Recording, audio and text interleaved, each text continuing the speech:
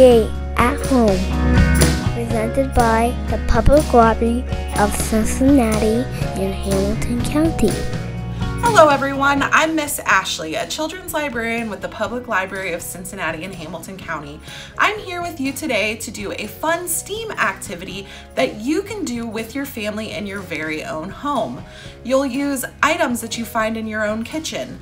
The activity is fizzing paint. It's going to be so fun. Let me show you how to do it. First, we're going to use distilled vinegar, baking soda, and regular paint to make our paint fizzy. Let me show you how we start. Take your container and put your paint. Depending on how big of a painting you're gonna make, you can use as much paint as you want. And then you just use heaping spoonfuls of your baking soda. Now you might think, man, that's a lot of baking soda. But your paint is really going to need to be more like a paste. So you just mix it in until it starts to get pretty solid and paste-like. Think about the toothpaste that comes out of your toothpaste when you brush your teeth. You want it to be pretty thick. So once you get it all incorporated, go ahead and grab your paintbrush and get creating.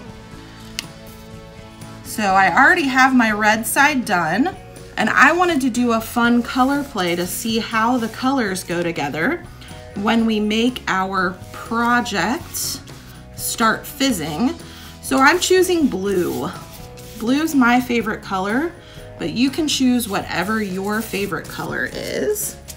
So let's make it kind of thick there. Don't be shy with how much you're using. Parents, this is going to be a fun, messy activity. Let your kids be as wild as they want. And then I am going to use this medicine dropper to start making my paint fizz. But you can also use things like a squirt bottle or any other dropper that you might have at home. So here's the fun part. Our baking soda and our vinegar are going to react. So let's see what that looks like.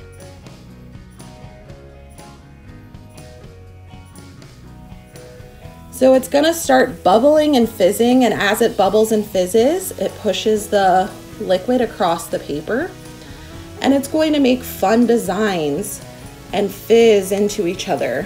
So I'm gonna put some in my red and see what that looks like.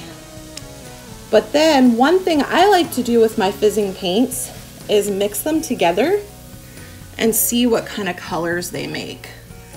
So this can be a fun activity that you also work with color combinations with your kids. And it's gonna turn into a pretty fun, abstract looking painting. And when you're done, they will have learned about chemical reactions with the baking soda and the vinegar. So that was our fizzing paint activity where we learned about chemical reactions and color mixing. Stay tuned for more fun activities that you can do at home. Thank you.